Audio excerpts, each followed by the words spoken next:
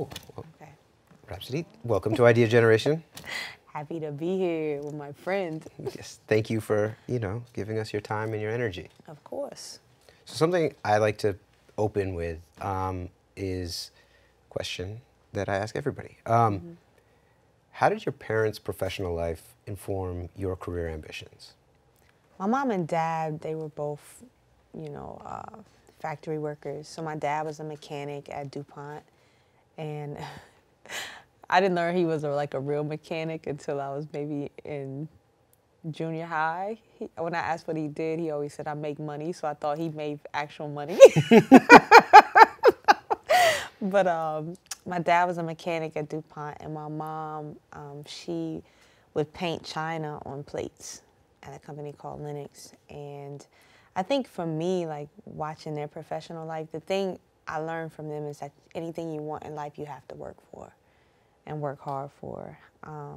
Because they were two of the hardest working people I know. Like, I grew up in a lower middle class family, 2-parent home. And it's like we didn't have everything or the best everything, but I didn't go without either. So, I was always comfortable. But one thing I always saw them do was work hard. My mom and dad, my dad would work 12-hour shifts, regular shifts, graveyard shifts. My mom, she would work, the regular 9 to 5. But then when she got home from that, she was cooking dinner, washing clothes, folding clothes. Like, I never, ever saw her sit down, ever. So, that was what instilled in me my work ethic. She didn't even let us, like, sit down. Like, we had chores every day. Saturday, we had to clean the house. Like, so they really taught me how to work hard for anything you want. Was there anybody in your family or sort of immediate circle that worked in a creative field? No.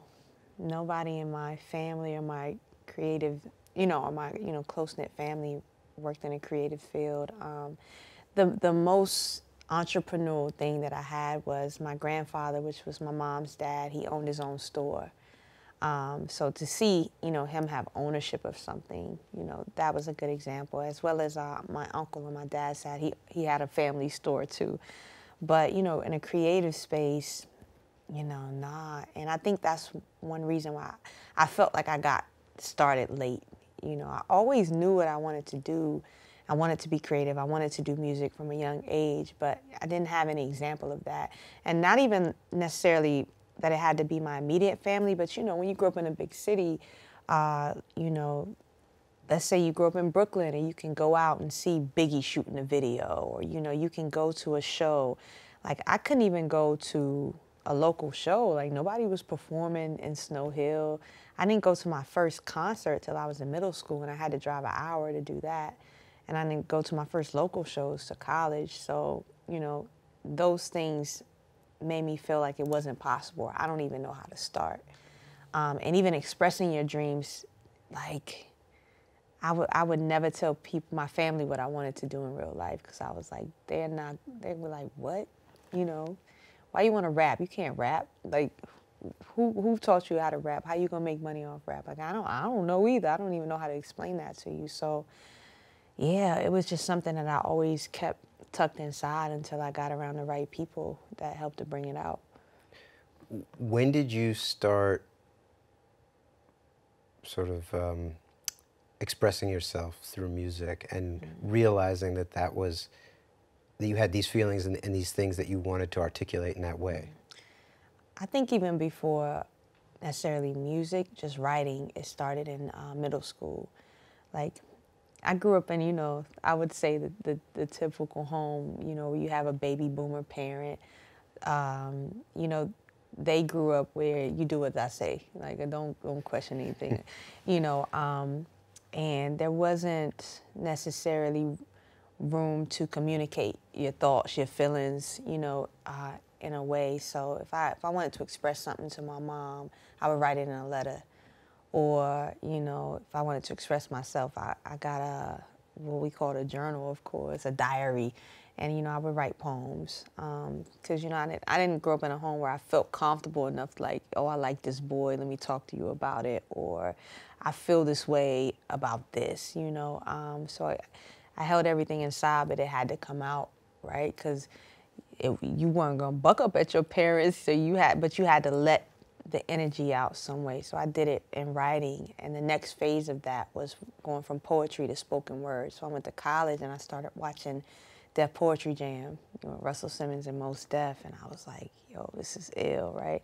So while I was in college, just getting around people that, were break dancers, rappers, and they were like, what you do? And I'm like, well, I'm gonna do the spoken word piece, right? Because I still wasn't confident enough or even knowing how to ease myself into the rap world. So I started doing spoken words. We would have like rap battles. I would host them, shows. I would always be the host, but in a mission, I would go out and do my spoken word piece.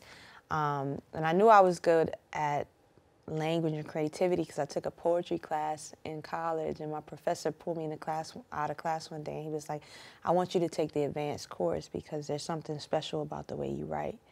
But then, getting comfortable in a musical setting, those friends that I was with, that were performing and, that had started this club with me and we were hosting rap battles, they went to the studio one day and they said, we were going to do a mixtape, right? And I would just go hang out and observe, knowing that I wanted to be a part of it. And my best friend at the time, whose name is Charlie Smarts, he sat down beside me and he was like, I know you be writing raps, by yourself. Like, he's verbatim, he was like, won't you stop being scared and just get in the booth? Like, nobody's going to judge you. We'll help you.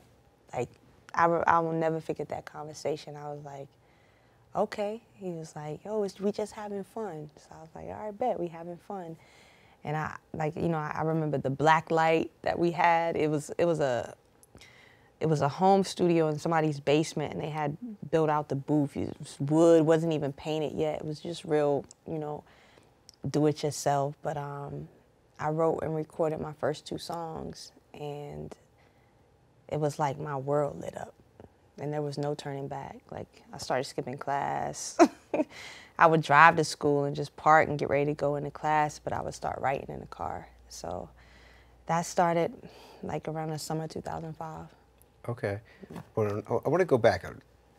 I still have more questions about your family. You're the 4th of 5 siblings, correct?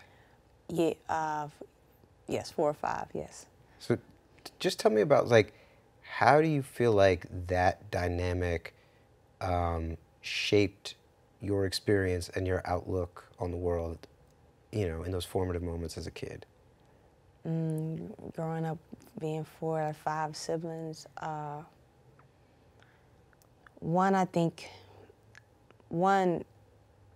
was 4 or 5. I was the last girl of the family. Me and my brother are 13 months apart, but I was also the youngest granddaughter.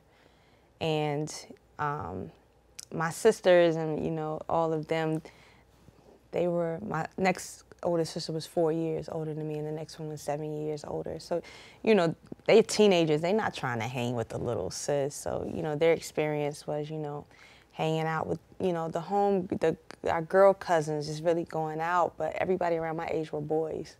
Right? So I think one thing was I spent a lot of time by myself because, I was a little too young to hang with them, but, I was a tomboy, but my mom would only let me hang out with the boys so much. So, I spent a lot of time by myself. I felt like, or babysitting the younger kids. And I think partly that's where my imagination comes from, watching Barney while I'm babysitting and all these things. And 2, I think just, being with myself and my thoughts a lot, that's probably where the love for like reading and writing and being creative came from. You kind of have to entertain yourself, and sit in your own thoughts, But those are the things that come to mind the most. And 2, like growing up, with siblings and, being I'm not the middle child, I'm not the oldest, I'm not the youngest. So, you learn how to, I guess, I don't want to call it being a team player, but you learn how to just fit in everything. Like, I never needed to act out for attention necessarily. But at the same time, like, I don't know, there was just this balance I had of being with so many people and, everybody's looking, doing their own thing, and you just learn how to exist in that, right?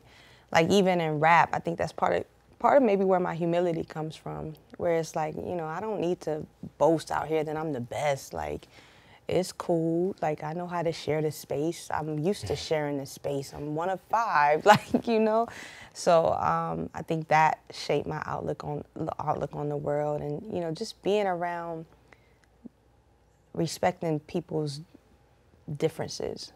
When you grow up in a house of 5 kids, and to me, it's even bigger than that because my family is so tight-knit. My close cousins are like my brothers and sisters. So, you get to see all the personalities. Mm-hmm. And, you learn how to, appreciate them and how to be around all these different energies. So, when I go out and I meet people and they're just different, I just know how to. I know I'm bouncing around. I was in the mall one day, and it was after I graduated high school, and I ran into one of my old classmates, and we were talking, and he said, "You know what I always appreciated about you?" And I was like, "What?" He was like, "You're like a chameleon." He was like, I could sit you with anybody, and you'll just blend right in, right? And I was like, oh, I am like that. Like, you put me in high school, I could hang with the jocks, I could hang with the nerds, I could hang with, the ones that people shun because they're different. Like, I just floated, and I was just cool with everybody.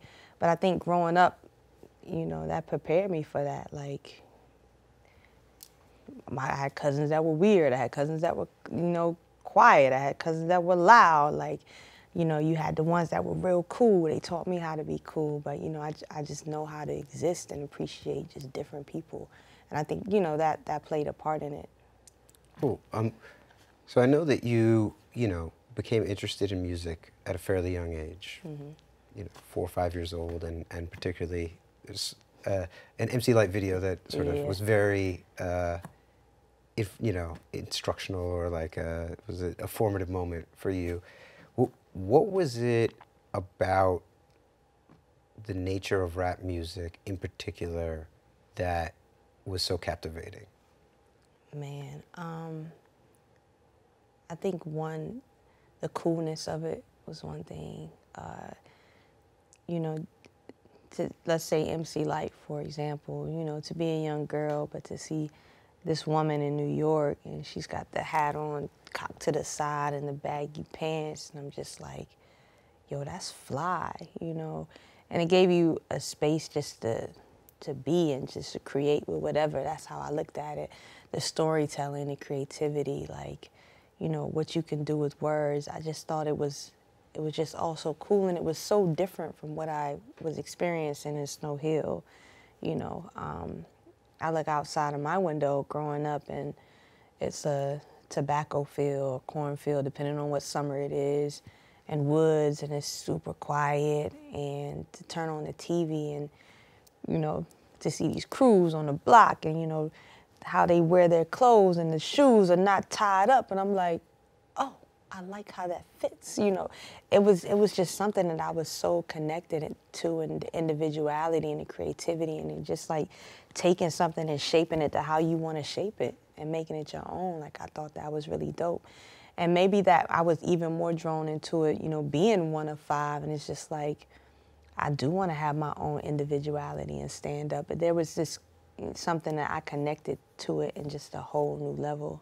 That, I don't know, it lit my world up.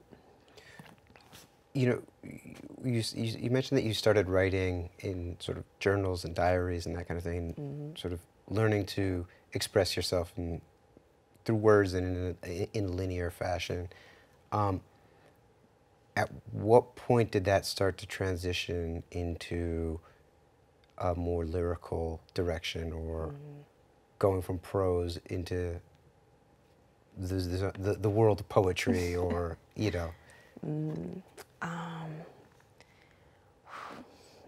It kind of, I think one, just starting with the diary, allowing yourself to see your thoughts written out. That's the beginning, right? But to always have that love for the music, and trying to figure out how do you even get there. And then, the internet comes, right? And before, I'm like, I'm not good with tech, never have been good with tech. from then to now. It's just not my thing.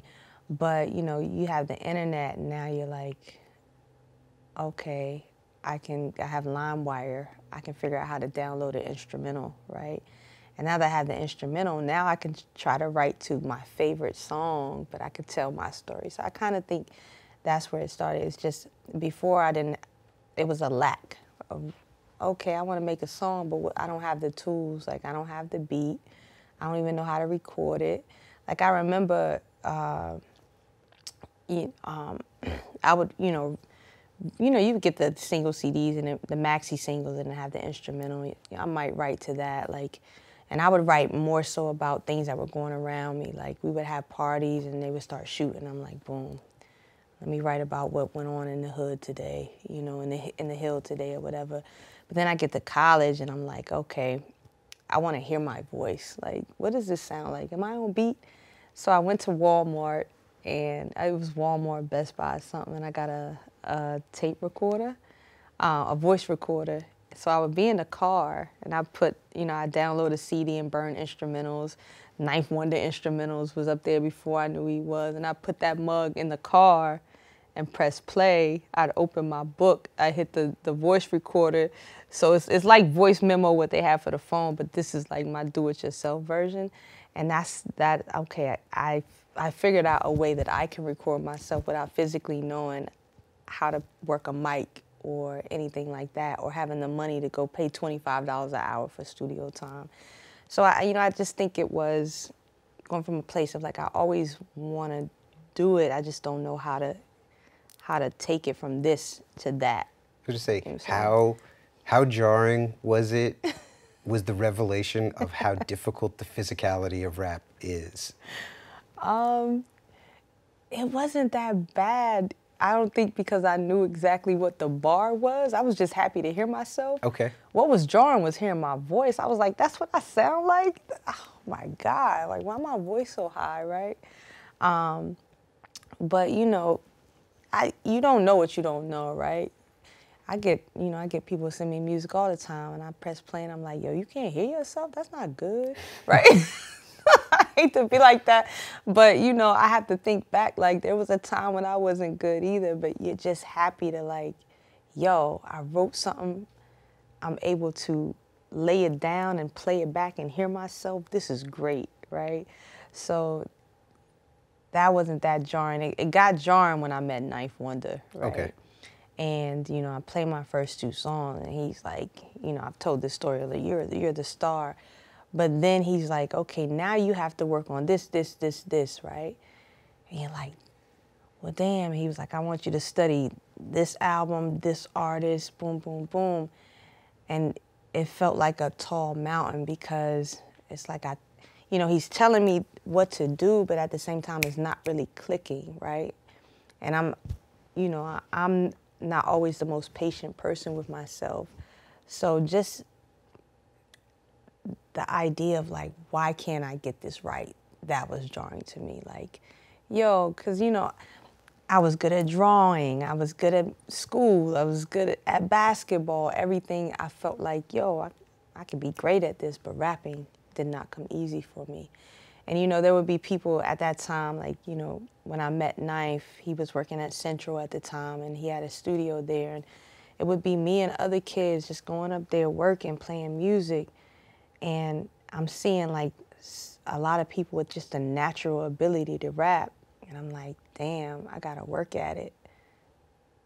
I get what he's saying, but I don't get what he's saying. That was jarring and super hard for me. But,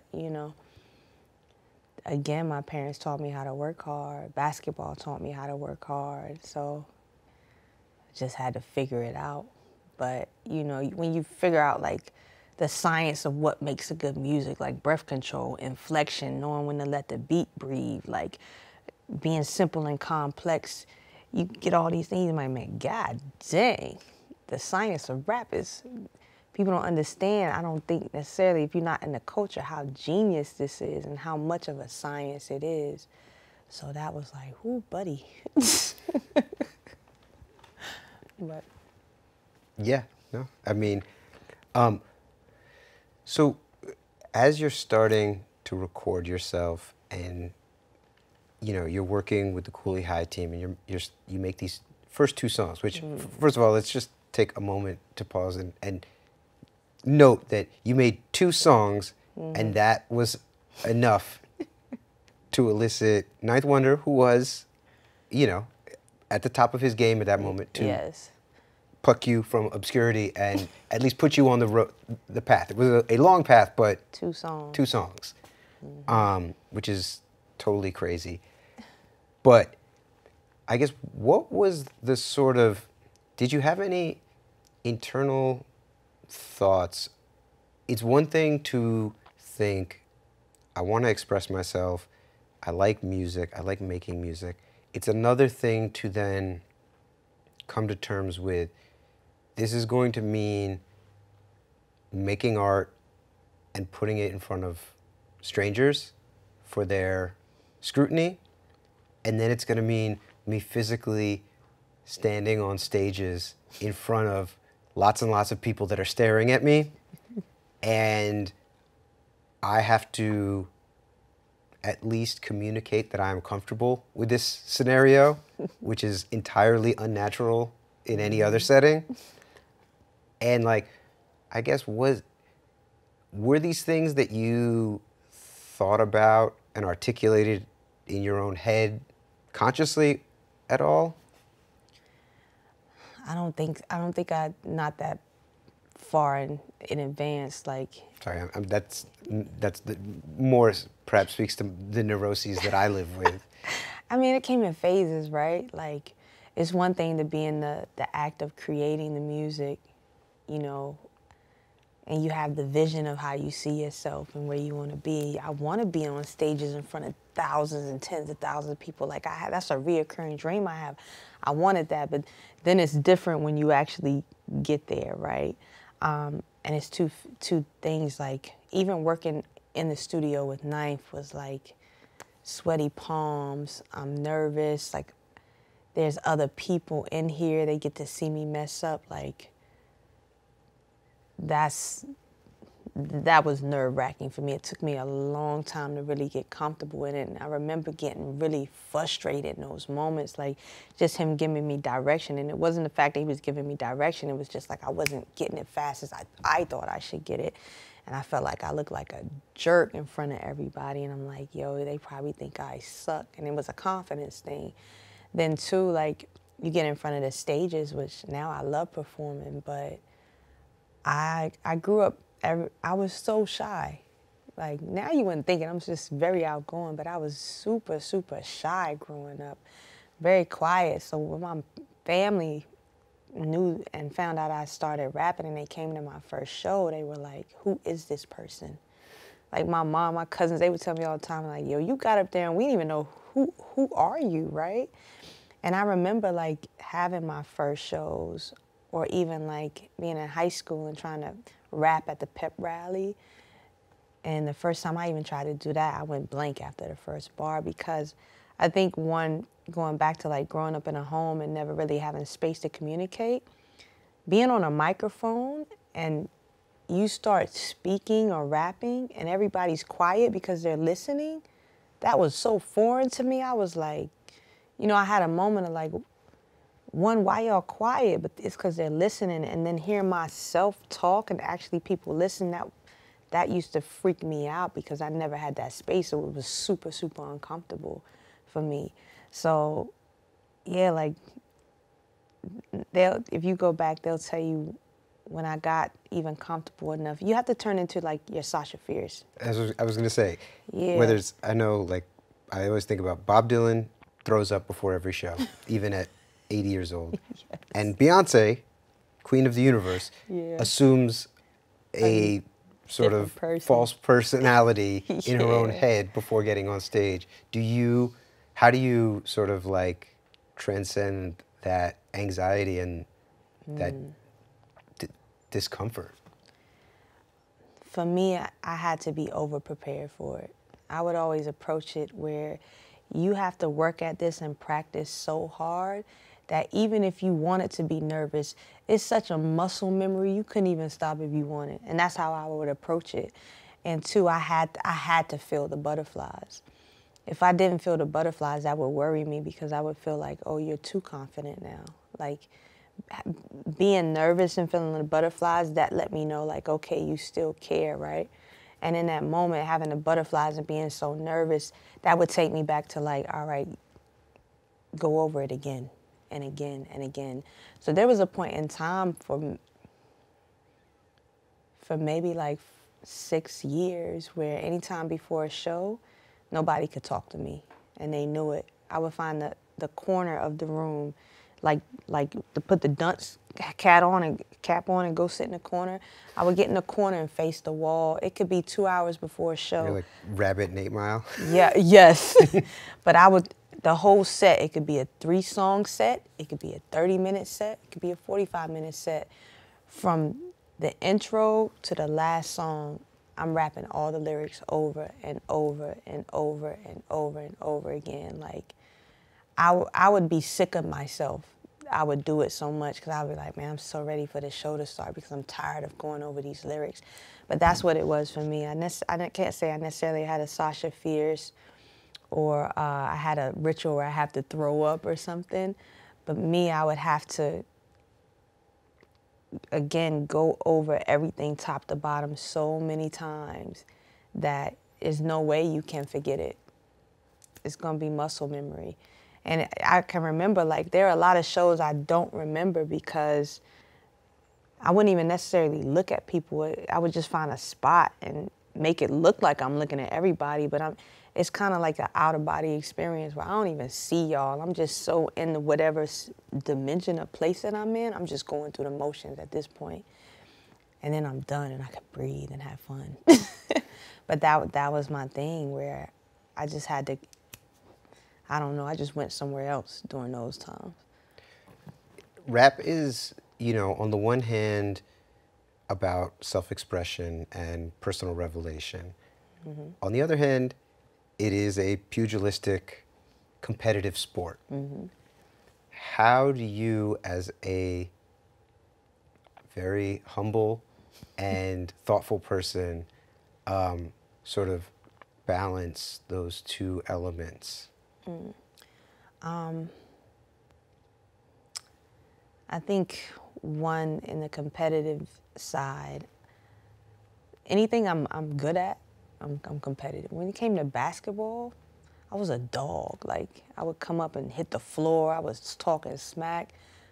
Rap humbled me. Like, this is one thing, like, it don't come as fast and as natural. But at the same time, I still had that competitive spirit, and I still wanted to be one of the best and compete with the best.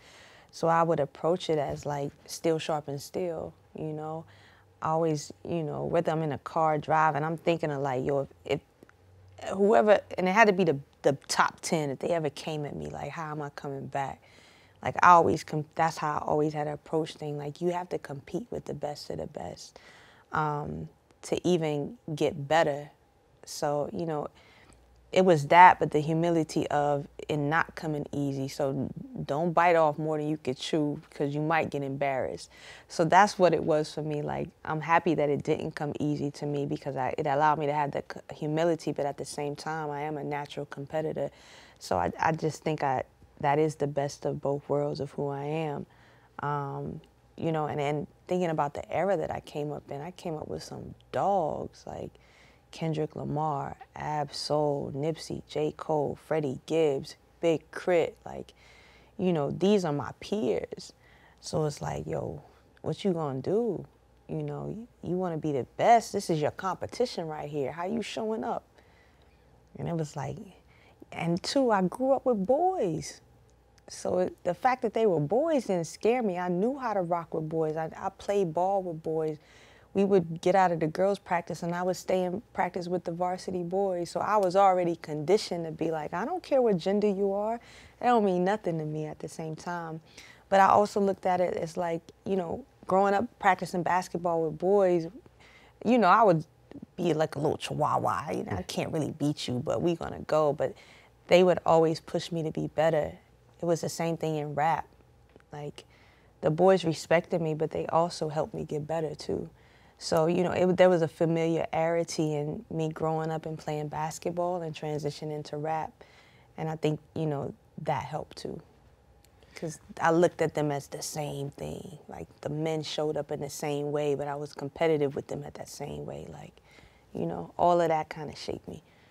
So in that period that you are starting to create and you're making these first songs and working with the Coolie High guys and leading up to, of course, this very consequential meeting with Ninth Wonder, it's a period in hip-hop where there's very limited bandwidth in terms of success. It was not a world where you could have Rock Marciano and Conway and Griselda and Migos and Young Thug and everything is coexisting and everyone's eating and living. It was like you either had radio records or, you know, maybe if you were the most lucky, you were Kool Keith or MF Doom and you could sort of figure out some indie hustle. But there was not a lot. So as a person that clearly never had the intention to compete in that sort of like overly commercial, I want to be Bad Boy Records or, you know, whatever the G-Unit or, you know, whatever that sort of hit radio formula was, what were you looking at in terms of your path and like how this was going to be, like what was your plan around sustaining yourself? The crazy thing is, I wanted those things. I wanted the platinum plaques, I wanted the radio hits, right? But I wanted them how I knew them when I grew up, you know, watching Lauryn Hill get all those Grammys, you know, seeing, you know, Queen Latifah's success, you know, with UNITY, things like that. Like, that idea of that not existing for me still, you know, I would see like it was a ringtone era and, you know, I saw it, but there was still this belief in me like, nah, there's still space for this. Somebody has to want this, you know, somebody has to fill this space. And I think I just never let go of that idea that it was possible. So I kept going, and it was like, two, I was also mentally prepared because of Ninth Wonder and Guru, right? They probably understood the reality more so than my still dreaming, like, nah, anything is possible. You just got to keep going. Like, I could sell 1 million records too one day, right? But they prepare me and like, yo, the path that you want to take in this day and time, for you to even break ground, it's going to take you 7 to 10 years. I remember he telling me that, and I was like, shit, I'm going to be how old? You know, like, but it's like, all right, let's go. You know, so they just really mentally prepared me, and they were like, you know, it would be conversations too, like those days where I would get a reality check, like, yo, this is hard, I don't know. And what at that time, what I thought success was, that you have to have a platinum plaque, that you have to have a hit record, that you have to sell out arenas, like, to be successful. Like, and you get those days where reality check in and you're like, yo, am I gonna be able to do this? Do I still wanna do this? Do I wanna quit? Like, why is it like this, right? And it would be that village where Ninth would be like, you can be successful. You know, you don't have to have all of these things to be successful. You could travel the world. You might not be the most famous, but you can still have success and live comfortable and eat off of what you're doing. Like, just having those reminders. And even the talk of like, I mean, yeah, you can make these kind of records. You can do what everybody else is doing, but you're going to be chasing that for the rest of your life. And why do you want to go after the same 20 million people that all these other artists are going to? Do your own thing. Get 250,000 fans. Get you a Nas fan base. You know, even if it's not as big as Nas, but where no matter what you put out, you got these fans forever and they're always going to feed you. So it was kind of, you know, the reality check of like, what's going to make you happy at the end of the day? And it was like, all right, you know, I never thought of success in that way. So it was somebody changing my perception of what success was that allowed me to, you know, keep going and understand that there's still a space for me, though it may not be a mainstream fame level success. There's still a space for me to exist. So, how did you sustain yourself during those first, you know, 5 years? Financially or mentally? Both. Let's start with financially.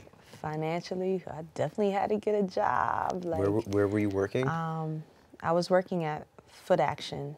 Okay. I worked there.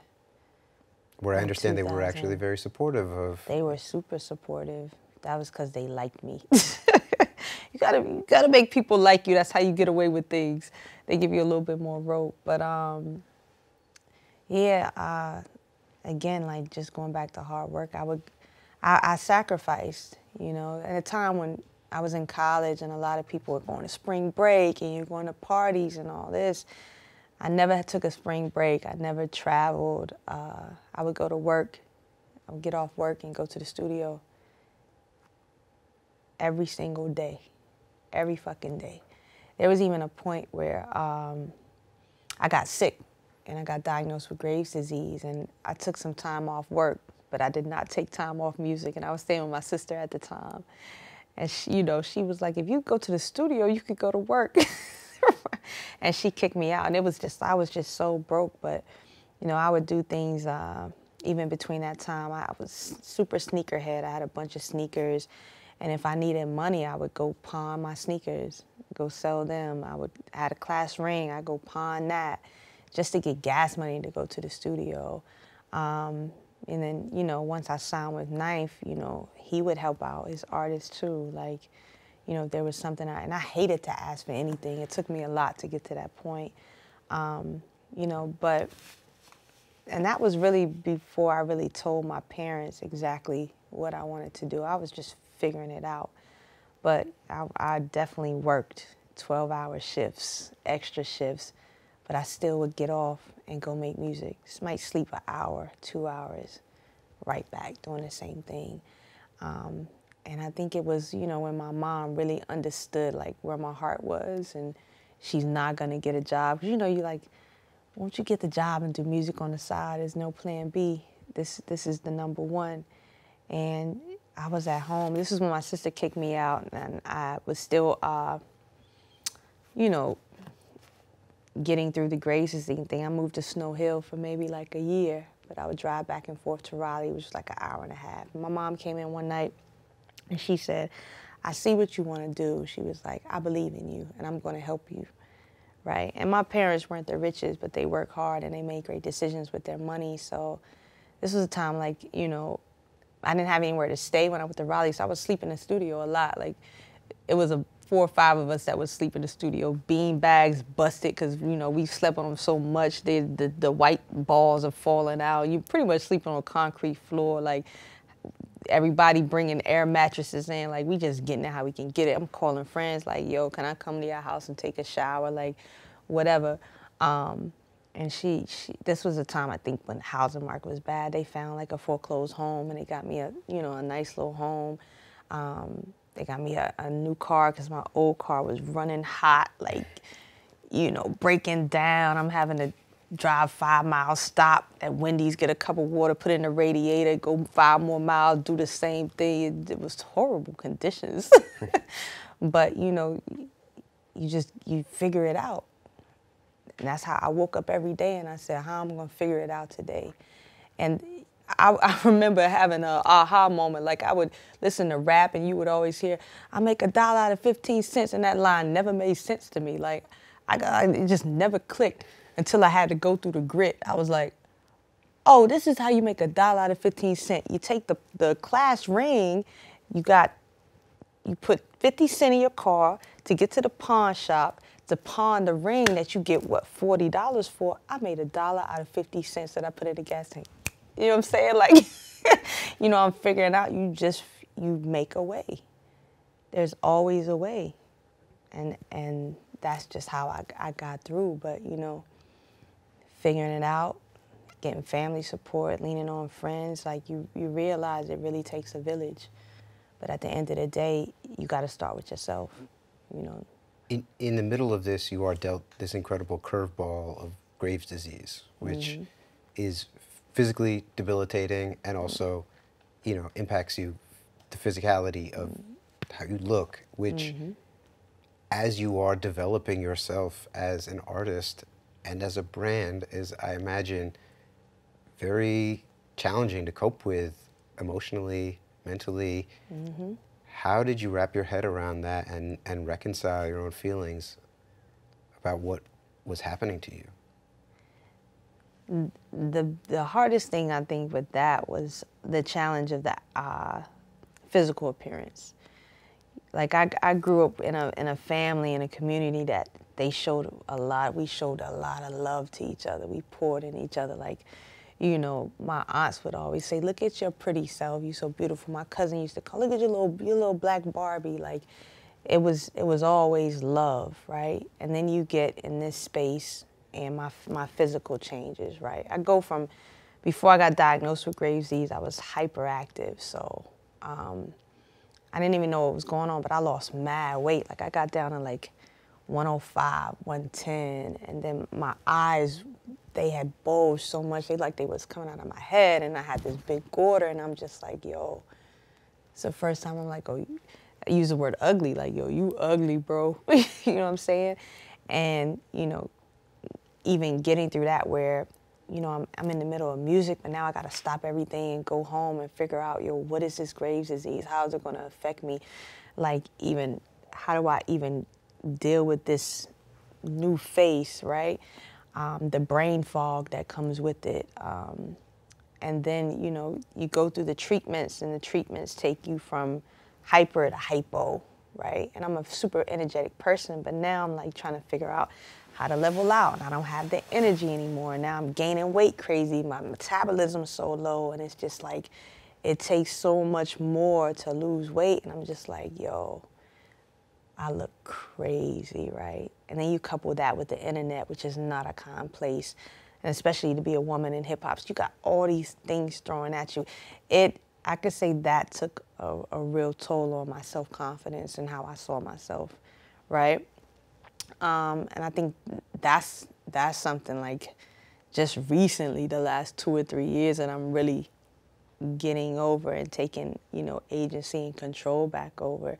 It's just the physical part, you know, of what people say about you. Because we live in a space where it's only 10% about the music. People have to see you first before they hear you, right? You know, so it's all those things. And so now you like, I got the weight gain, my eyes are bulging. You still ain't got the money. You can't really dress like you want to. And you're trying to figure out too, like, still who you are and how you want to show up in this space. Like, I know I am a tomboy. I know how I like to dress, you know. But I like to be comfortable. But then we're in a space where we're trying to figure out how to break through. Oh, you should try sundresses. Oh, you should try this. And you're like, damn, I ain't really comfortable. But we're going to try. We're going to figure it out. Look crazy. But it was just hard. And there were a lot of days, like, a lot of days I cried. A lot of days it's just like, damn. But, you know, I just come from a family that they don't let you do that. So I might have my moment, but I'm going to always bounce back on some fuck it. It just is what it is. You're going to like this music, though. You're going to respect this music, though. So if I can't stand on anything but the music, then I'm going to give you the best that I got. And that's what it is all right, okay, you can't lean on your looks. You can't lean on this, but you can lean on them bars.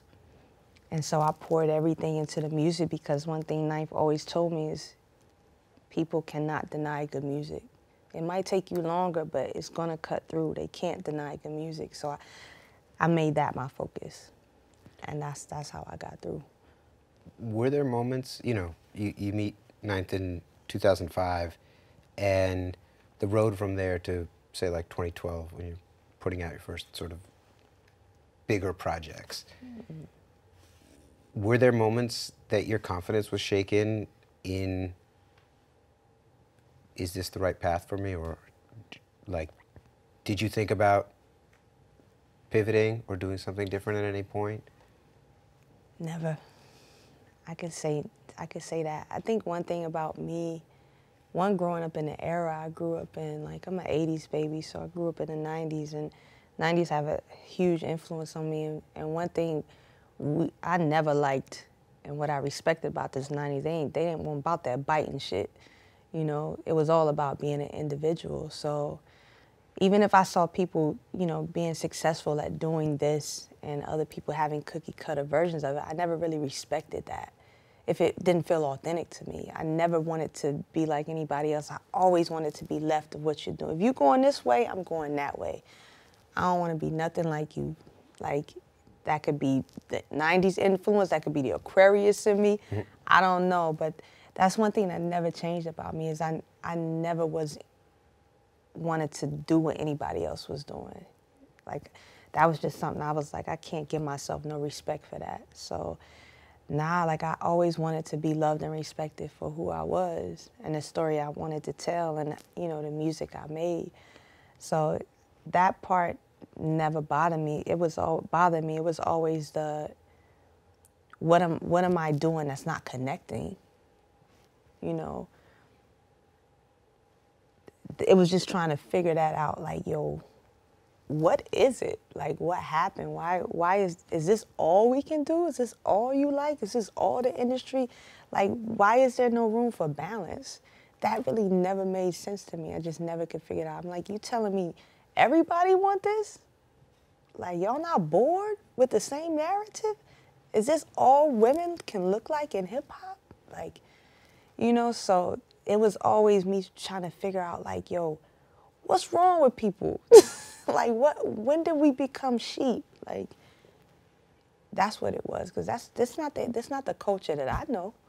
No, I mean, it's interesting you say that, because that was a period where I do think within the sort of spectrum of male hip-hop, you started to see things broaden, but it was still incredibly narrow. I mean, I can remember there was a year that Nicki was nominated for a BET Award, and she was the only nominee because she was the only female rapper that put out an album on a major label level that year.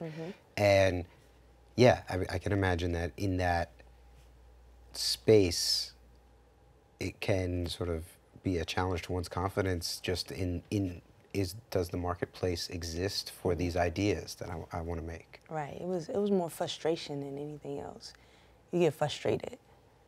Like, y'all gotta be kidding me, you know. And it wasn't even all about me. It was just in general. Like, I even knew so many other people, whether it be men that had different styles or women. And it's just like, even if it's not me, like, you telling me this person don't have space? Like, you're kidding me now. Because, you know, there was one thing I always went in, like, everybody don't have to love me. I don't expect that. You know, somebody always told me, if everybody love you, something wrong. There's no way, Jesus. Like, you know, so I was always, again, humble in that area. But if you're telling me, like, nobody else, that's frustrating, you know.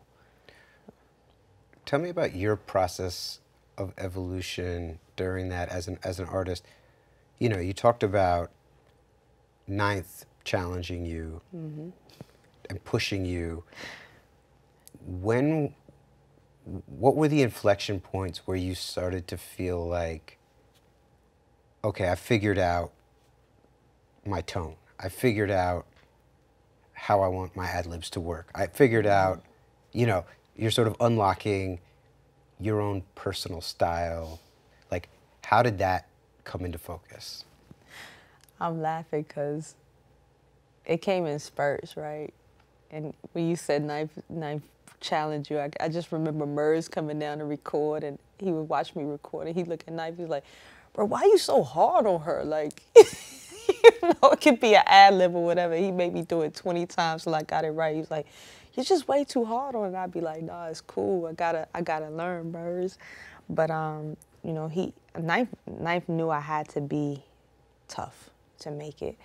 But it always came in spurts, and Knife would always say, one day you're gonna get it all at the same time, right? Because it would be like one day I would come in and I get the cadence, he'd be like, yes! And then the very next day he'd be like, rap. You know, or I get the inflection and the next day is leaving, or I get the tone. It would always come in spurts. It would just be one day where it's like, this clicks today, but it was never consistent. And I would always kind of revert back to, you know, what was comfortable for me, you know. And I think, you know, even part of that came from, you know, again, like feeling like, you gotta be the best, right? part of being about, I had this idea that being the best, you got to be so intricate and the cadence got to be crazy. And it's just like, yo, relax, bro. Like, relax. You don't have to have this super crazy cadence and these super deep metaphors. Like, being ill is a lot broader than what you think, right? But it just really came in spurts, and I think it all kind of began to click, starting with Layla's Wisdom. I go back and I listen to that album, and of course I hear a lot of places I still need to grow, but I can see like, okay, from Idea Beautiful to Layla's Wisdom, you're getting there, you're finding your voice. Your cadence still need some work, and even how you relay your metaphors, like being more clear. So it was always a thing of self-evaluation, but I would say I still haven't mastered it all, right? I would say this period in time is probably the most fluent in everything, like completely. I even go back to listen to Eve, and I'm hearing things, and I'm like, "Dad, I wish I had did this different. I wish I had experimented more on this." So, but I feel like that's always going to be me. I'm always going to feel like I haven't mastered it all, that I'm always going to be evolving and trying to learn how to do more. I feel like the day that I feel like I've mastered it all, it's just a breeze, I need to do something else. Right? Like, all right, what's the challenge? So, but as I tell everybody, Knife and everybody, when they ask about the album, it's like, look, I have no expectations for this. I have goals, but I don't have any expectations. The only thing I ask is that when you play this album, that you hear growth from the last one. With every project. If I put out a project and you hear no growth from the last one I put out, then we got to keep going. That's all I want. What year did you feel like you were really a player in the space, that you were on the map, in the way that the people that you looked at in 95, 99, where you were like, oh, this is part of the pantheon of hip hop, and now I'm there, I'm in the conversation?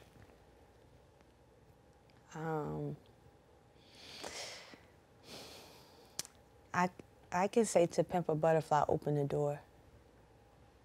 I still didn't necessarily feel it all the way, but it opened the door to just being in a space for people to see me. I think for me, the biggest thing was I felt like I was never in a place for people to even hear me, to even be able to form an opinion of what they felt. You know what I'm saying?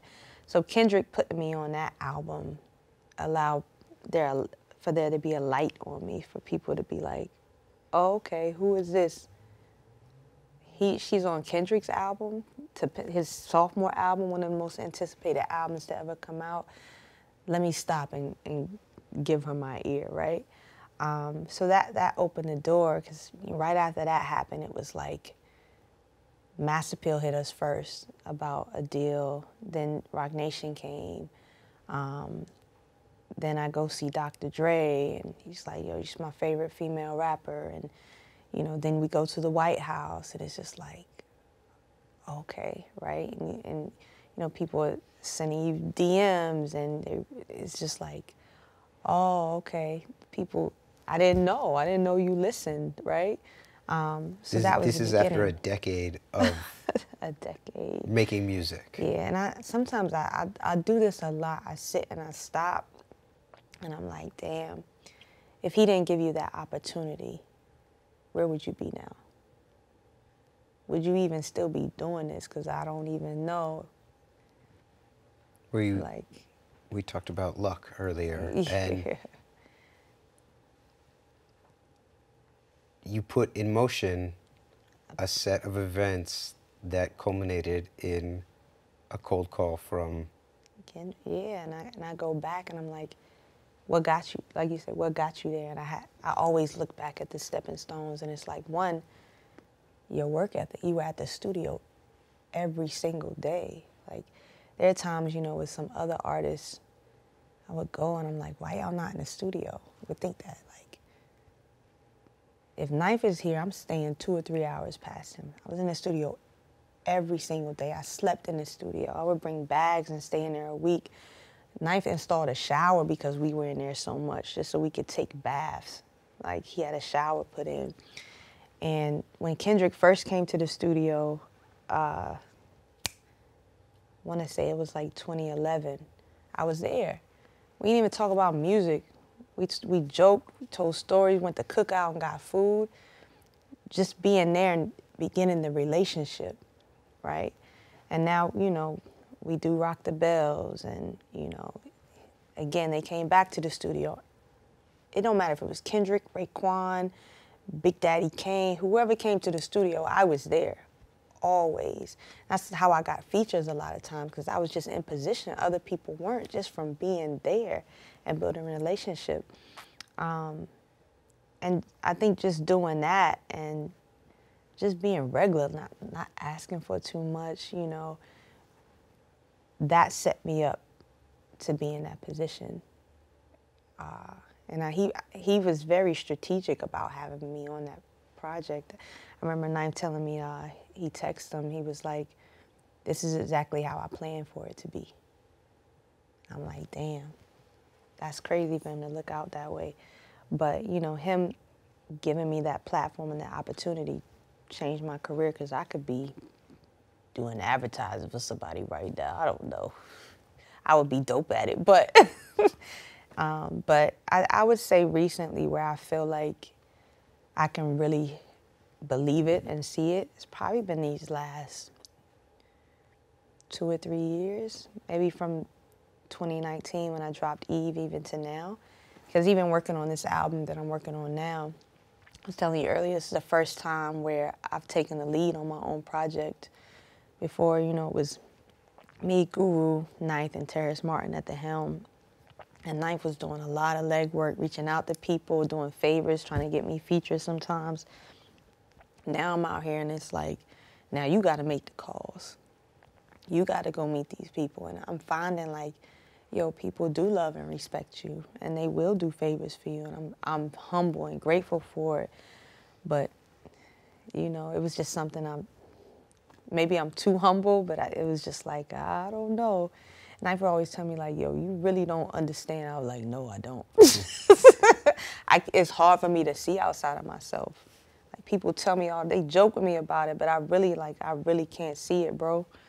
Like, I really still feel like the underdog, like, you know, even just like I did a podcast and I hit the homies, I'm like, yo, I hate to bother you, da-da-da. They be like, rap, relax, whatever you need, we're doing. I'm just like, it can't be this easy. You love me that much? So, but yeah, I'm grateful to be able to receive it and allow myself to see it now. But you pay it forward. And when I text you out of the blue for the first time in 3 or 4 years, you hit me back and absolutely, we're doing this. When you get it, like I got it, you had to fight for it, and shit don't come easy for you, you appreciate every single person that was a stepping stone in your career. There's not a person in my career that's done something for me that I have forgotten. Not once. When they call and ask me for something, yes. So even the fact that you supported me when you were at Complex, and I remember, I think it was when you were at Def Jam, did I come play Eve? Yeah. Yeah, I remember you being there and you pulling me aside like, yo, like, just how supportive you was. I never forgot that. So when you hit me, I was like, whatever you want, I'm going to do it, you know. Thank you. That's for forever. Appreciate that. Yeah. Well, no, it's funny you said the Kendrick thing is also interesting. I was just thinking about, that is, to me, him paying it back for he got the look on Take Care, right? That was similarly taking him from relative obscurity and putting him on this enormous platform, and then that 2 years or 3 years later, he would then be able to sort of return that favor to the universe by offering that platform to you. Is kind of a very sort of dope, altruistic moment. I even get to pass it forward. And I was going to say, now it's your turn to. Yeah, shouts to Nico Brim. Yes. So tell me, you know, you get this look onto Pimp a Butterfly, and your life changes essentially overnight. The opportunities that are being, afforded you are wildly different. And prior to this, you've made an enormous body of work over the decade, that preceded it. But I imagine there is a new, stakes is high. There's a new level of sort of scrutiny and expectation, both from the outside, but also probably internally, because this is, dun, dun, dun, dun, this is your moment. Like, going into Layla's Wisdom, what were you, how did that change your thinking about what you wanted to achieve artistically and your process in terms of creation? I have to really go back and sit in that moment. Under Knife's guidance, he never let me get too in my head about expectations in that way, right? Even when Kendrick hit me to do the verse, I tell everybody I didn't hear what he did on the project. All he sent me was the instrumental. So I could have really gotten in my head about that. That was a moment, like, I just want to make the joint, right? But I have no idea what to even go off of.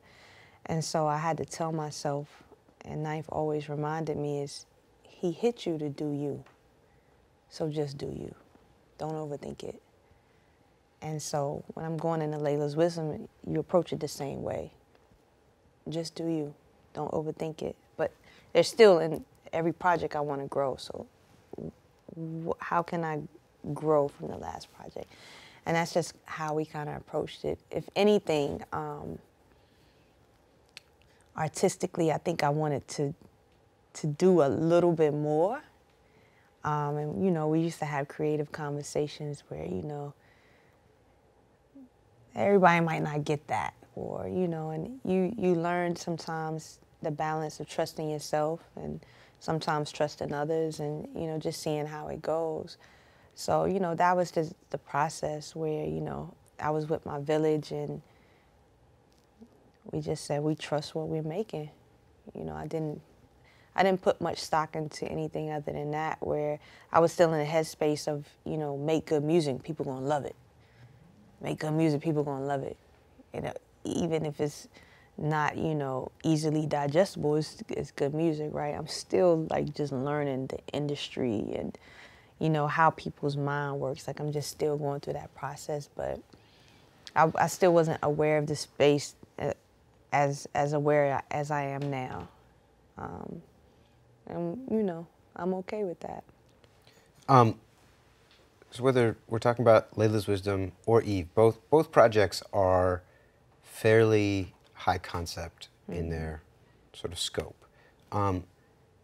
When you are recording something like that, what is the process from sitting down to write song number one, whether or not that song ever makes the record, to this high concept coming into focus, and then how does that change the process? Every album has been different. With Layla's Wisdom, I was just getting in the studio and just making songs, right, with no real clear-cut direction or anything. It was just like, what do I want to talk about? How do I feel? And then, Knife comes in and we go through songs, and it's like these collections of songs sound good together. And then it was like, what's the concept and what's the title? I did those last. I'm like, yo, how am I going to make this make sense, right? And when you say you're just making songs, like, how many songs are you making, and what is the pace of output, and how are these all coming together? Layla's Wisdom, I worked on that one about 1.5 years, 2 years. I think I recorded maybe 80, 90 songs for that. yeah, it was, I'm trying to think, I don't even remember necessarily what the first song was, but, you know, I would come in the studio like the song Ride. That was a conversation I had about my cousin. He called me one day. So a lot of them came from life. What's another one? Layla's Wisdom, the title track with Knots. That was a lot of personal reflection, you know, and just thoughts, frustrations. Jesus Coming. That was reflecting on the world from a worldly view. Like, you know, my brother, he was in the military, and, you know, looking at CNN at the time when I used to watch the news and just what was going on. So, you know, it was just everyday life. Like whatever was going on through that day or whatever was on my mind, I just made a song about it. And, you know, Ninth is such a master at sequencing. You know, I'm still really learning the art of what that is. So, you know, I would come in with, these are my favorites, and, you know, he would have his favorite, but everything I recorded, I always send to him for his ear, you know, be in the studio. And, you know, this sounds good first, you know, we just put it, and it's like, okay, I like it, you like it, all right, bam. Then it's like, what's the title, you know? And it was really a group effort. Like, Knife would send me title ideas, I would have my own, but, you know, to me, I felt like that album at that time was just about, you know, about wisdom and giving people their flowers, right? And I was like, yeah, that's what my grandmother always told me. We'll just name it after her, and boom, we'll figure out how to make it connect or whatever.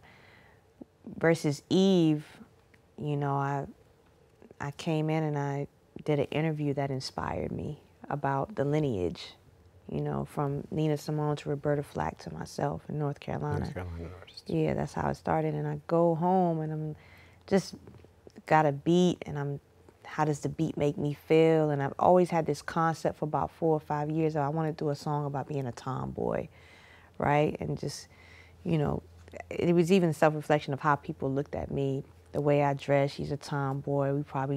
We think we know your sexual orientation, like all these judgments based on just me being a tomboy, right? And it was just like, man, Aaliyah she was a tomboy, but she was still sexy, right? Sexy came. So I've always had this concept, and I just got the beat, and I wrote it, and I'm like, this is the time I was recording myself. Like Layla, I did in the studio, Knife or the engineer record me. Eve, I recorded all myself in my home. So I'm going to save the song, and So you're engineering yourself. I'm engineering myself for the first time. That whole album, for the most part, I did in my house. And so I go to save the song, and it's like, save as. I'm just like, I'm gonna just save it as Aaliyah. And it was like light bulb. I'm like, oh, what if I do a whole conceptual album? So that one came at the beginning, and now I'm super focused. Whereas Layla, I'm just whatever feels right that day I'm doing. But this time I'm oh, okay, I like Felicia, I like Queen Latifah, I like Lauren, I like Maxine Waters, so I'm writing a list of women down. I'm like, okay, what do they represent for me in my life? So now that album is done completely different, right?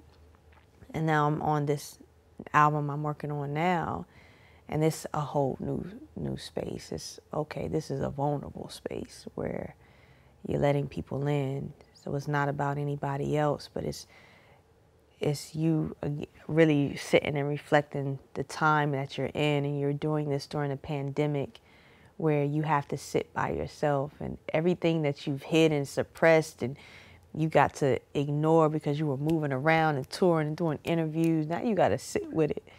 And it's like, damn, right? And so you're writing from that place.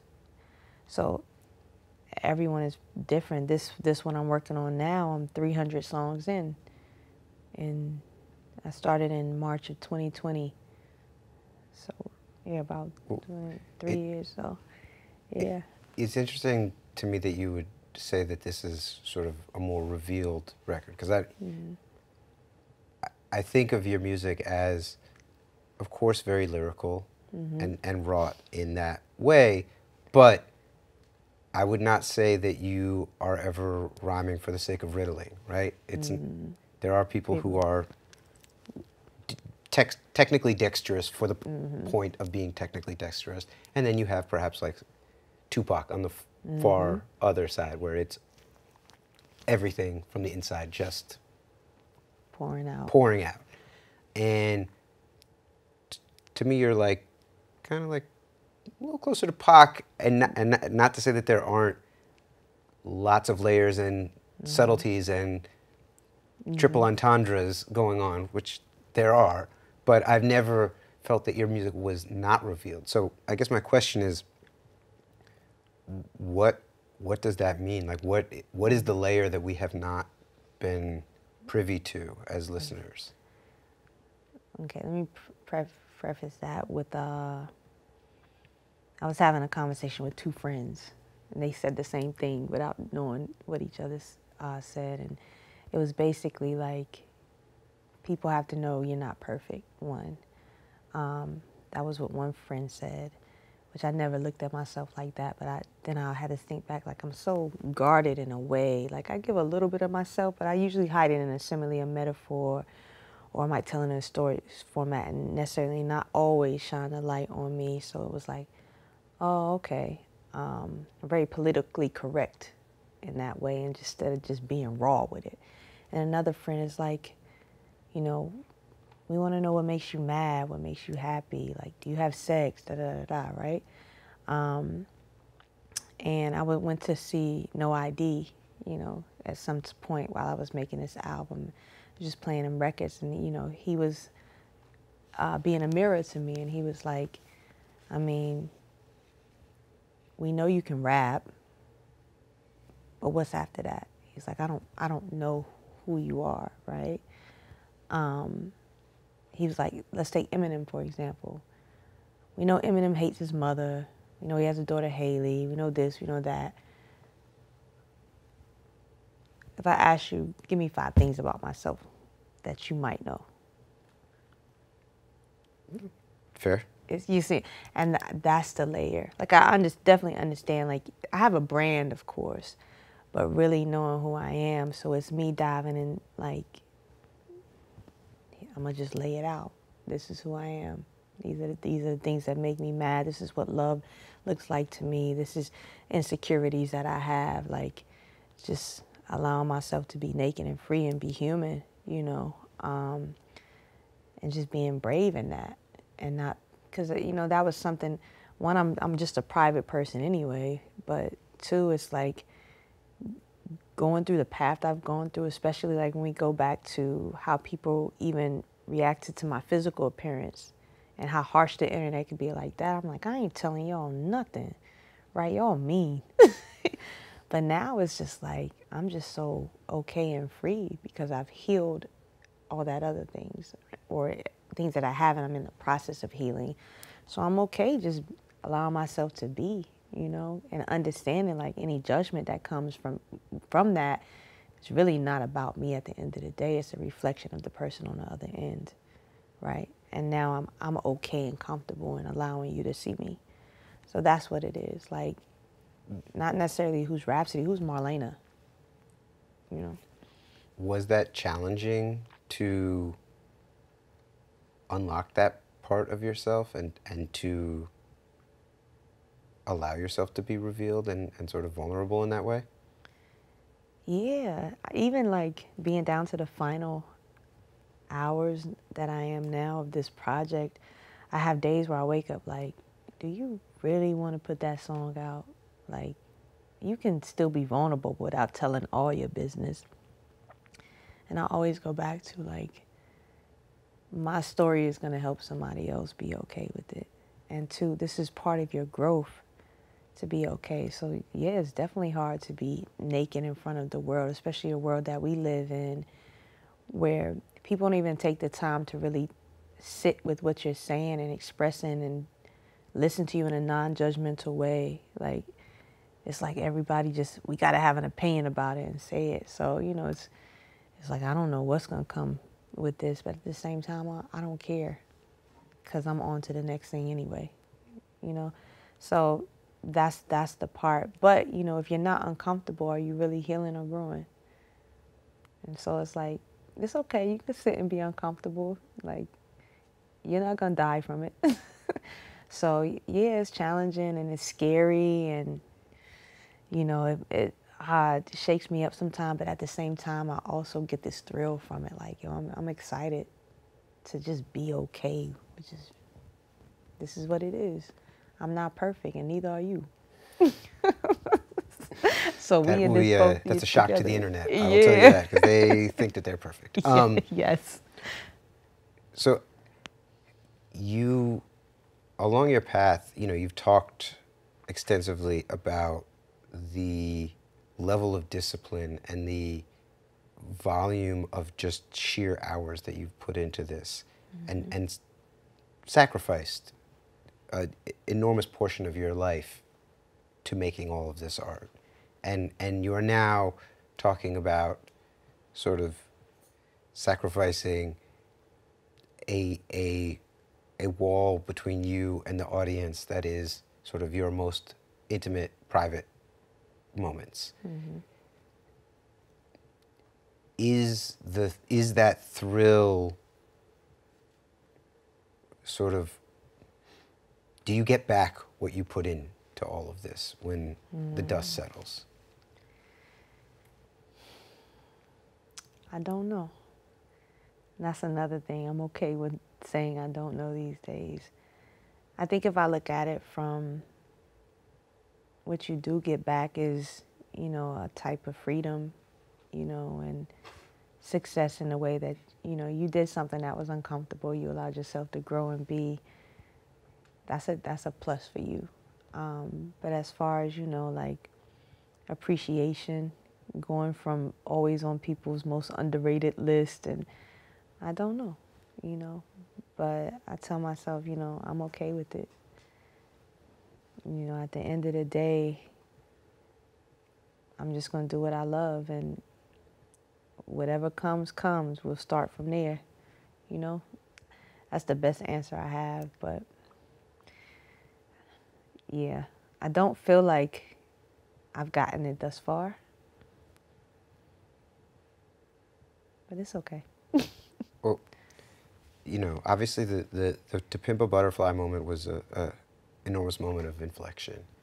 Another huge moment was being nominated for the Grammy for Rap Album of the Year. Yeah. Tell me, as, you know, an artist who is critically acclaimed and lauded for their art, but not necessarily, you know, sitting center stage, how does a moment like that, how is that transformative for your professional life? The moment of Receiving that nomination and sort of being put next to Jay-Z, for example, in, you know, consideration amongst all of the other people who make recorded music in the world, and having that distinction, like, you know. Yeah, that was a huge moment of acknowledgement, you know. I don't put a lot of weight in, you know, the physical accolades, but at the same time, there's something in being acknowledged for all the sacrifices and the hard work that you've made, and to be able to stand beside your peers and, you know, the legends that inspired you, that lets you know, like, you do belong here. There's a space for you. There are people that see you, regardless if you have, again, what people would define as you need a platinum plaque, you need a #1 radio hit. I had none of those things. All I had was a good album. Some people might say a classic album that inspired, influenced, you know, other people. So, you know, just to be acknowledged in that way, that, you know, we appreciate your art, you know, and we see you. That's like the wind that's at your back, keep going, or just keep going, right? Yeah, so it's just a reminder yeah. But I think like it's bitter. That moment was bittersweet, right? For me personally. Um, Grammys is the height of music that you could be acknowledged as. To be acknowledged on that stage is like, oh shit. But growing up, that was never on my list of things, right?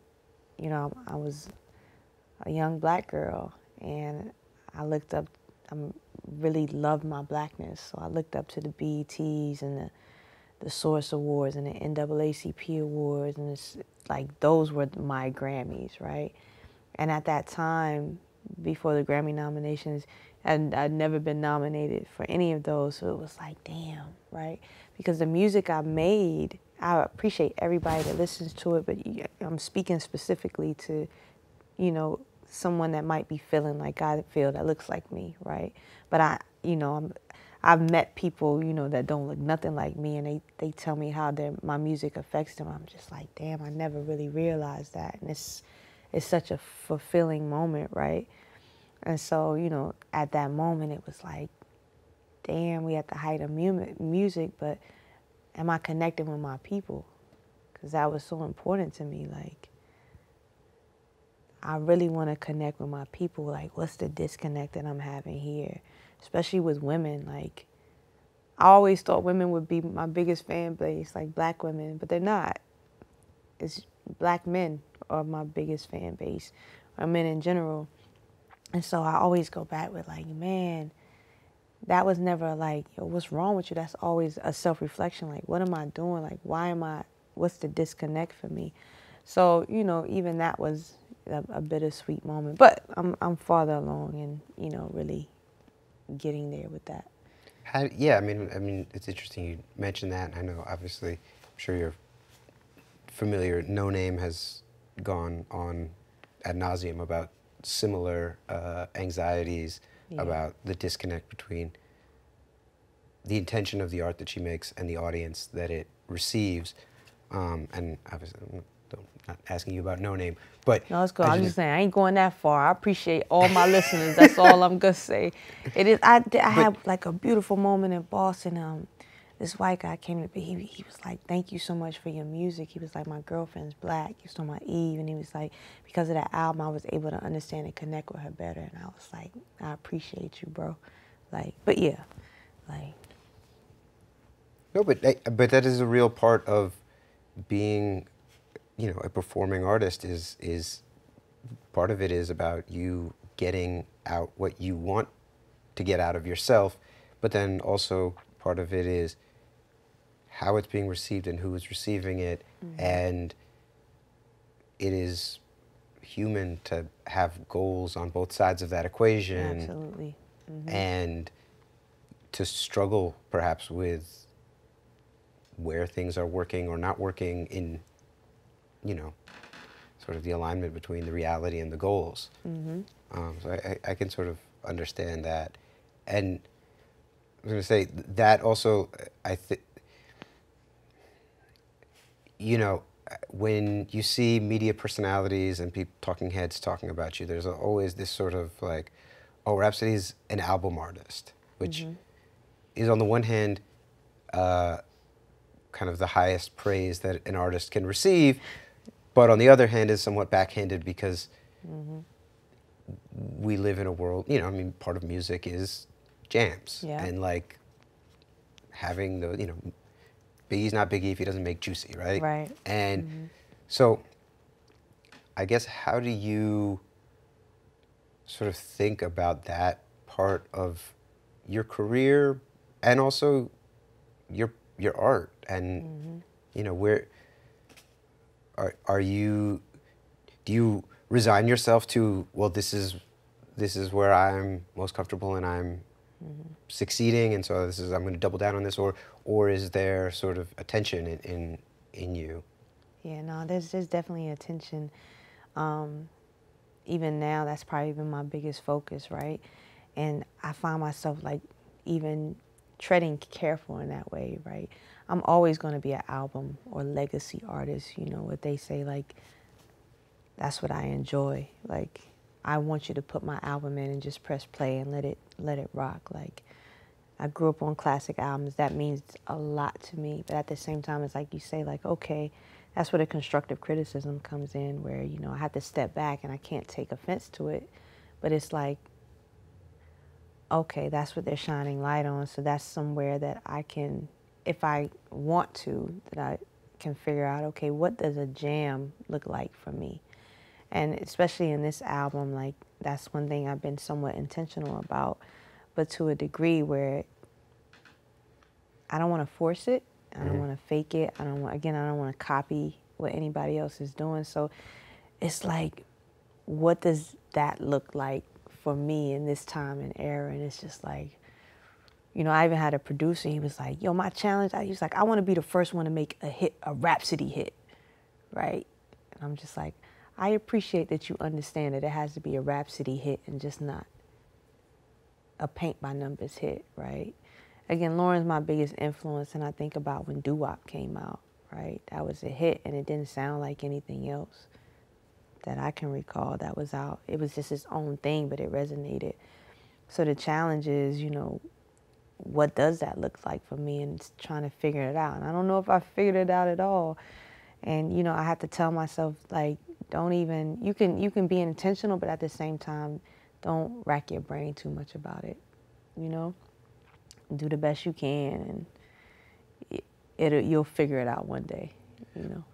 One of the things that I think about a lot as someone that sort of exists in a music adjacent world and spent time at a major label is there's this very weird duality of the streaming environment where labels and A&Rs put an insane premium on virality and these sort of like overnight sensations. However, the consumption model is actually, to me, like growing up, when we were kids, you had to buy a CD. So they had to convince you to spend $17.99 at Tower Records or wherever, Best Buy or whatever.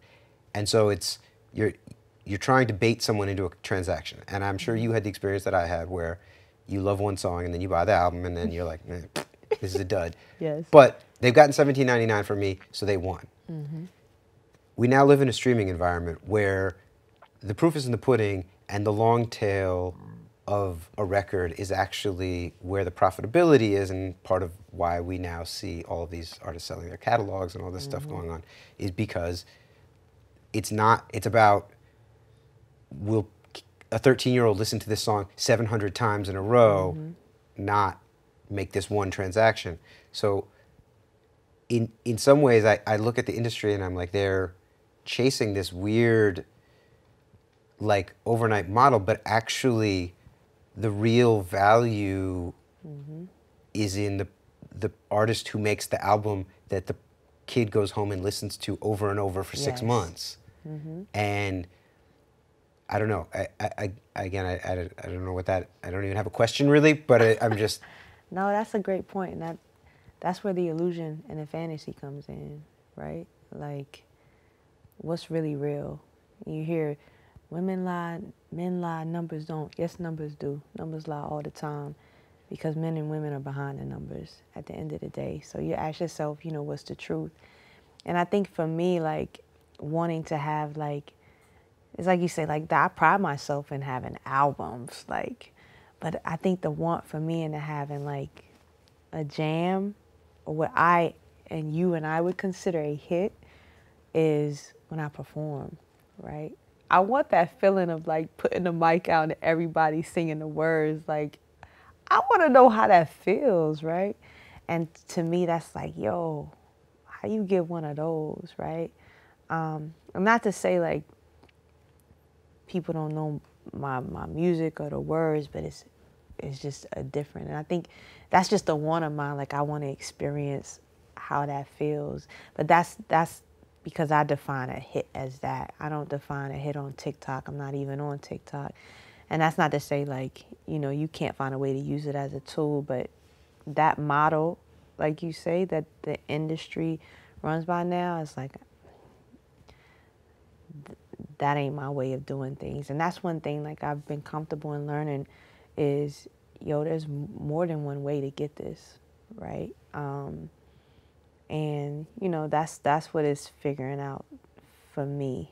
But That's that's a the great story of point. your whole career is Absolutely. figuring it out on your Yeah. own terms. And that's the beauty of it. Like, we call this idea generation. Like, that's the meat of it.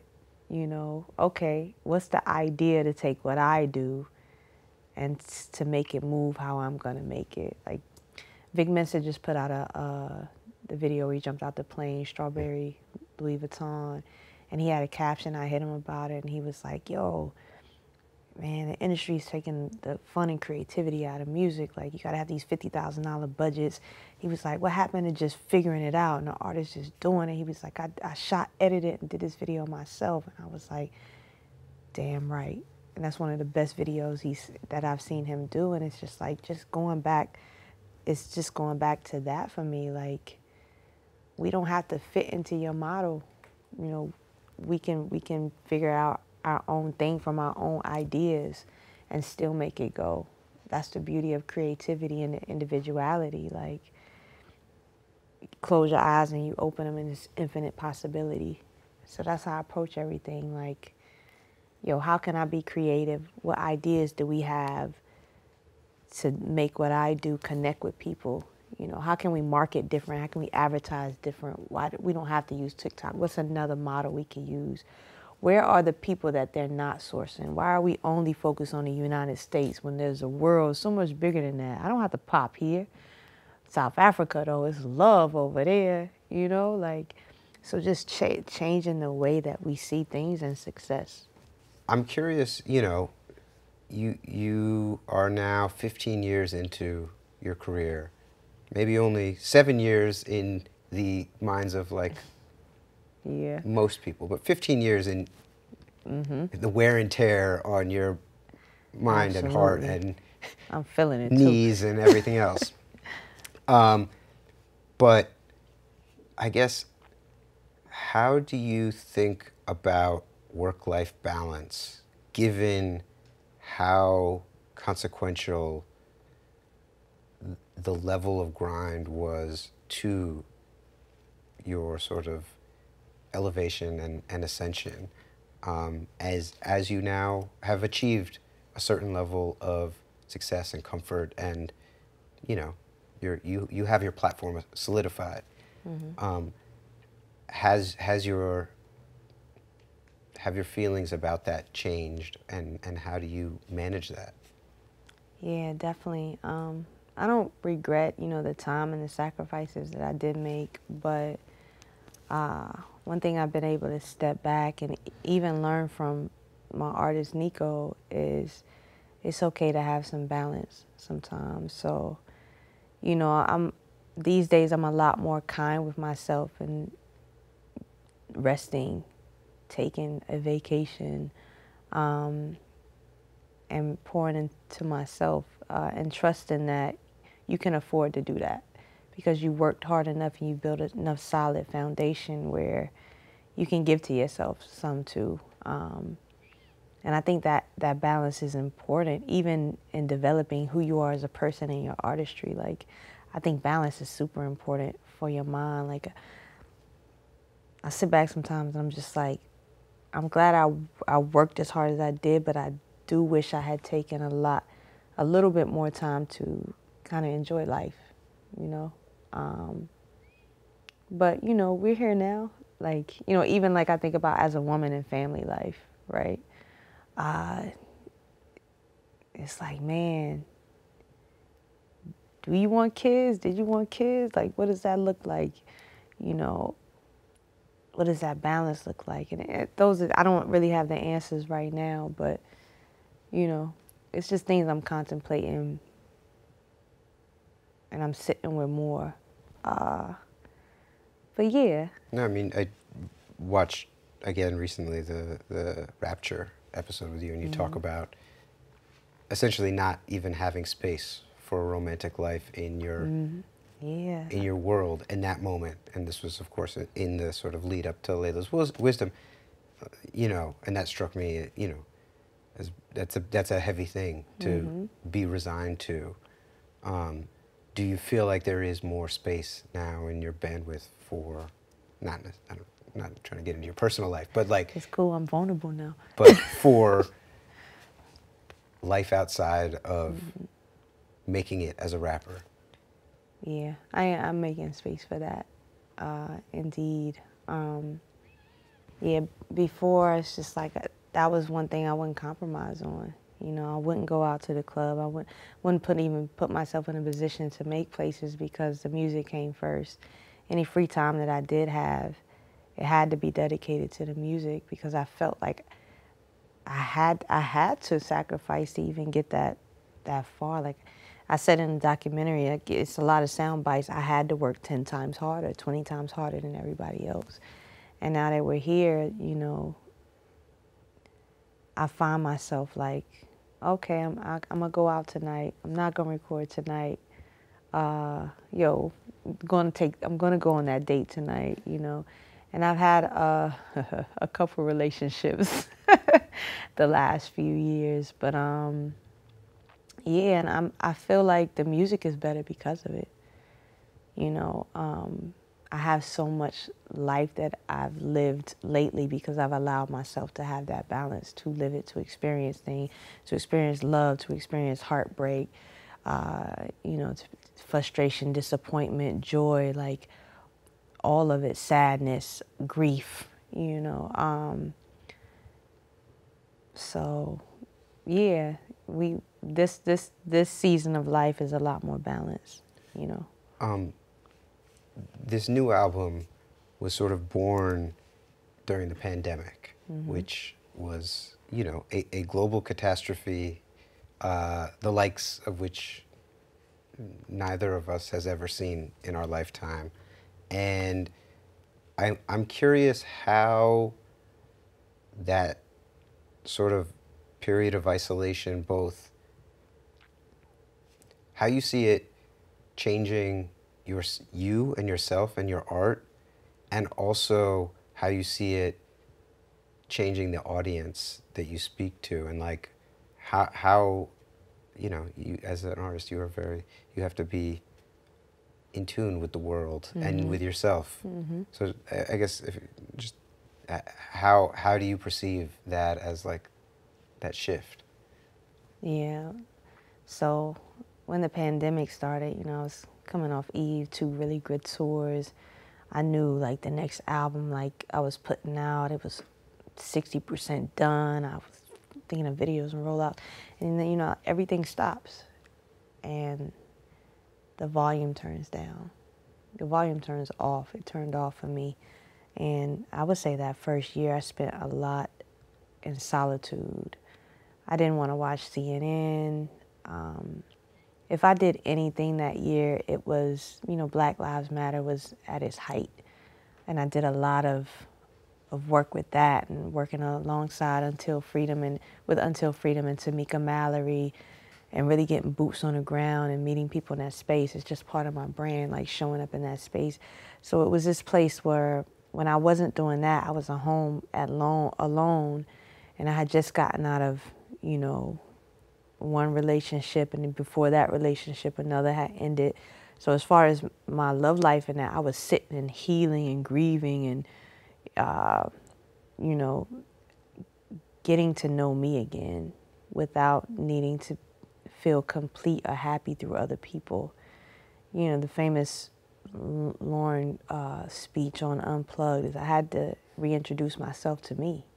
I had to get to know who I was again. I had to evolve. I even had to change, but I had to sit in the fire though and burn and feel things that I had suppressed a lot.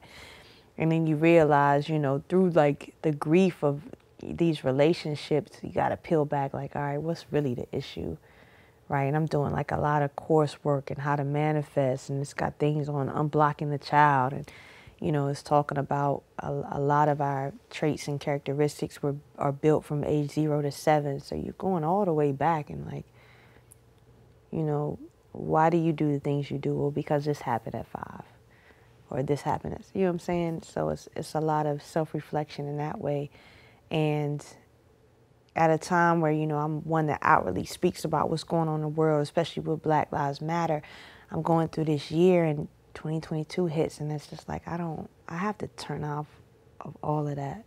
I told myself, like, I don't see how Tamika Mallory and these people do this every day. This shit is too heavy. It's like I didn't want to tune into any of it anymore. It was too heavy along with everything else that was heavy that I was dealing with. So it was like I only have the energy to pour into me right now.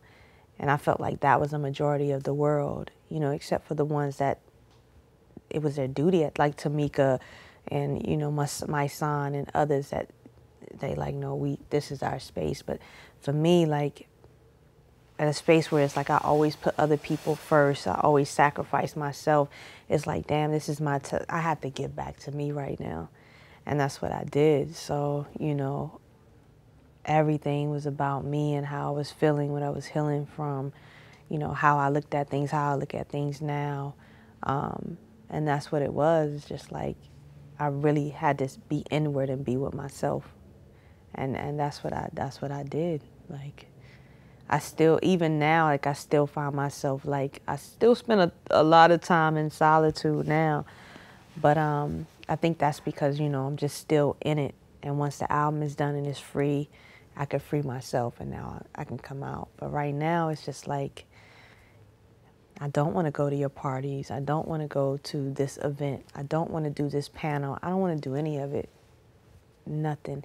And that's really hard for me to do because, like I say, like, you know, I think about people that have poured into me, or just, you know, I'm just a giving person. And one of the things that I had to learn was this, it's okay to say no. It's all right. Like, you have another opportunity to show up for somebody else. But right now, you need you. So that's what the last 2020 to even now has been. How do you deal with, you know, we exist in a space where people are judged by their heat, right? Mm. And which is a very ephemeral and unquantifiable thing, but it can also be a very anxiety-inducing and, you know, I mean, like, whether it's social media, you put up a post and you know how many likes it gets instantly, yes. And you know you have these quantifiable metrics on how engaged and excited are people with me in this exact moment, and it fluctuates radically based on, you know, engagement. Oh, Kendrick Lamar did this thing, and now it's cool to like me, so now everybody wants to put me on their top 10 list. But I'm still making the same art that I was making 3 days before Kendrick Lamar put me on the thing. How do you navigate the emotional ups and downs of that? That's such a real question, because that's hard. It's so hard. And that's one thing during this process I find myself going back and forth on. It's just like I wake up and I'm just like, because I don't fall into the, you know, rigmarole of I gotta post every day, I gotta engage with you. I'm just like so tuned off from that. Like, I'm not playing that game and I don't want to, but at the same time it's like, but that's the world we live in. So what's the detriment to your career in not doing this? Your engagement down, your algorithms off. Like, and it's, you wake up and you're like, damn, do people even care, right? And that's like, again, something I go back and forth on. Like, you spending all this time making this art, when it comes out, is it even going to matter? You know, and that's again, whether human or not, whether it's true or false, it's just the reality of how we feel as creatives and as people. And shit, I don't know if I have the answer, but, you know, I'm still trying to even figure out how to balance that, where it's like, how do you honor yourself in that way? And how do you find a balance of, like, I understand the world we use in and that this is a tool and I have to do these things. Like, I don't know if I've found the answer of how to balance it, but these days I just wake up and I ask myself, what feels good to you in this moment? Just do that. And when it's time to do this other thing, then we'll figure that out. So that's how I approach things right now. It's just like, how do you want to honor yourself and feel good in the moment?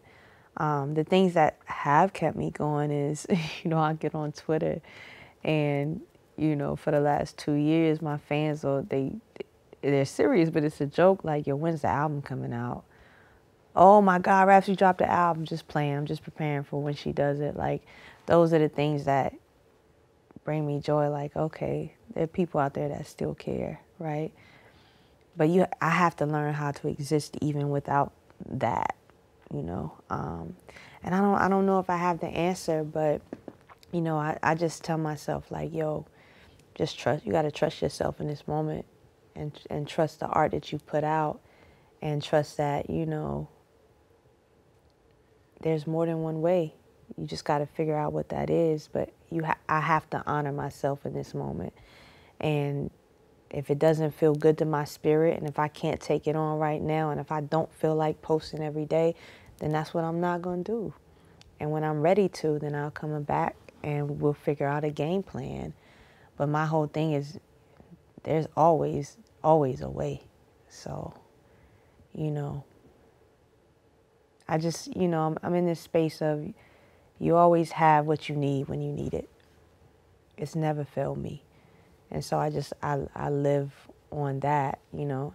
And that has shown up in so many examples where, you know, I have a day and I'm just like, man, damn, like, how am I going to get through this day? And it's just like, I remind myself, don't stress. Be still. Let the answer come to you, whatever. And the next day is, damn, I don't know how that happened or why it happened at that moment, but golly, every time I need it, it always finds a way to come through. And that's the peace that I've had. Like, as long as, you know, you exist in your authentic self and you do stuff with intention, whatever you need, again, it all starts with the seed of your thought, your imagination, and you always are in charge of creating your experience in your outer world. So now I just wake up every day with that approach. Like, it's going to be there. So thank you so much for you. giving me your afternoon and your thoughts and candor and all of this. It's really been illuminating, and, you know, I think I appreciate it personally, and I'm sure that our audience will as well. Thank you. I appreciate it too. I told my team, I was like, when this album comes out, I don't want to do a whole lot of interviews. I want to be very specific. And I'm glad I got to share this with you. Like, this is one I'm like, I want to talk to Noah. And I want to give him this part of me. So thank you for giving me a space to be, just to be, you know. But we got to have part 2 when the album comes out. Yes, I would love that.